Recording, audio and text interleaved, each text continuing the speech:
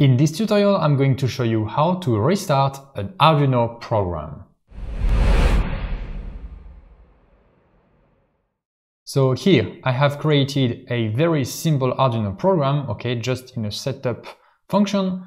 I initialize serial and I print some text, okay. So when I upload the program, I get this text. So now the program has been started. If I want to restart it, so the first obvious way, but it's not necessarily the best one, is to upload the code again. So you will compile the code and upload the code to the board. And as you can see, we have a new line, which means that the program has started again. So first, upload the program again.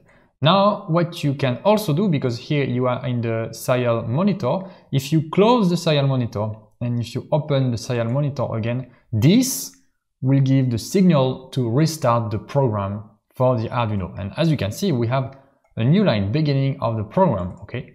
If I close and I start again, we start the program again. And a third way to do that is to actually press the reset button on the Arduino board. And that's what I'm going to do now. So I just press the reset button and you can see we have a new line beginning of the program. So actually, if you have your Arduino close to your computer and you are debugging, well, using this reset button is maybe the easiest way to reset your program. So to recap, first you can upload the program again, and then you can open the serial monitor again, or you can press the reset button on the Arduino. If you liked this video, subscribe to get more tutorials like this in the future.